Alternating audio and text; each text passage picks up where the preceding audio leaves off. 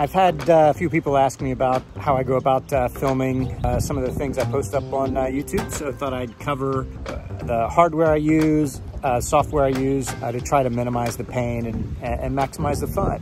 First off, I'm at my boat here. I'm going to show you the mount that I use. It's 3D printed. I had problems using this stick-on, you know, the 3M quick mount from GoPro. The mount itself stayed stuck, but the arms, the ridges, the outer ridges of the of those mounts would break off because there's a lot of lateral forces as you're out foiling. So I had to print these up, and as you can see, I've really thickened up and added to the side rails. Keep this going. I've had no problems whatsoever. Working like a champ. I can mount on both sides. It's open on the bottom, so if I wanted to, I could change, you know, the location fore and aft. I just open this up with two hands, which I don't have right now, and slide it fore and aft. In general, I'm finding that the further away, you know, from the main part of the boat gives you the more dramatic shots.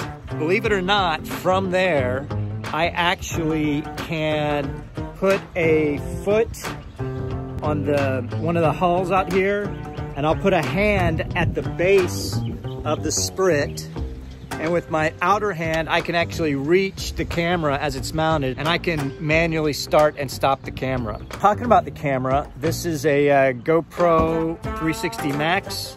I thought the 360 camera would work the best. This thing has been fantastic.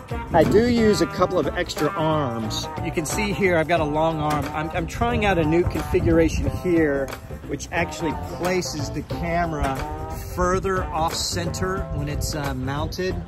I'm not sold on it yet. In general, I've got this reversed where the camera is mounted pretty close to center line, and it's about 6 inches above the sprit.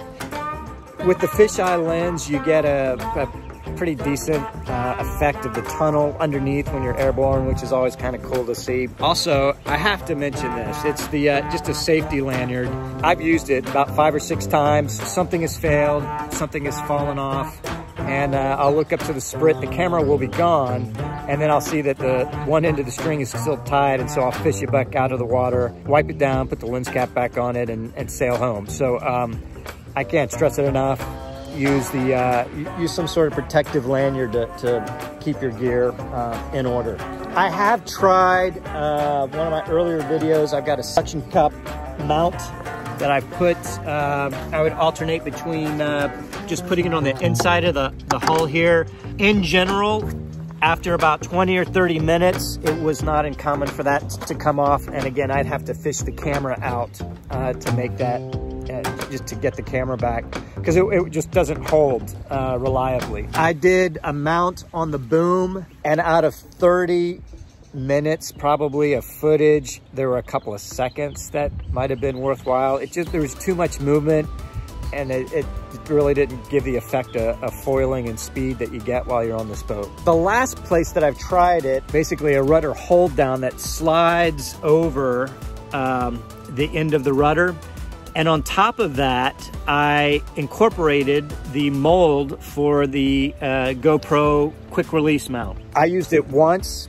It was okay. The thing I was really fearful about, however, was jibing and having that slack main sheet grab a hold of the camera, pull it off, and in so doing also break off the rudder hold down fitting that I'd built. The only other thing that I think worked okay, and it's in one of my more recent videos, how-to videos, it's just a helmet-mounted GoPro with the fisheye lens and the 360 and the stabilization, both horizontally as well as laterally. I can keep turning my head with that camera on the forehead mount. It's a very smooth and usable footage. I was actually quite surprised with it.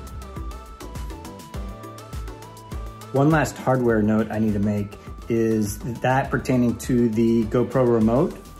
It is advertised as being a waterproof remote. I'm on my 3rd one now because it's not waterproof. I found that it's just so much easier to reach forward and turn the camera on or off, you know, the couple of seconds it takes to do that compared to repairing that thing. So for what it's worth, I've tried it. It is not useful on a UFO. Okay, so I'm just gonna talk about the software very quickly. First, I use GoPro Quick. That's the software that comes with the camera. It's super easy. Literally, I have gotten off the water, started downloading from the camera to my phone, cleaned off the boat, wrapped it up, parked it, got in my car, drove to my kid's school. While I'm waiting in line in the carpool line, I picked the highlights of the film. I clicked on Make Movie. I selected a song. By the time my kid was getting in the car, I had a 90-second to 2-minute clip that was completely enjoyable, showable, viewable, usable. That is how easy it is.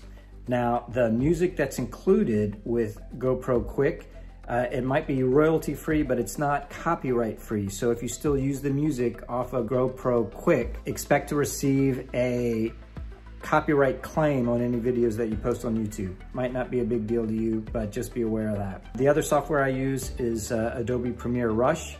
It is free. I use it in those instances where I want to do a couple of overlays, or I really want to have a little bit more control of the edits and the transitions and things like that. Again, it's free. I like that price. Last thing I use for the music to get away from those copyright claims, if and when you post on YouTube, is I use Artlist. I love it because I can just type in the mood that I want, and it will filter down to that music, and you can very quickly identify something and add it to your video.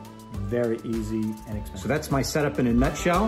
If you've got any questions, feel free to reach out to me here on the channel. Also, the guys at Fulcrum Speedworks have my contact information. I hope this was helpful.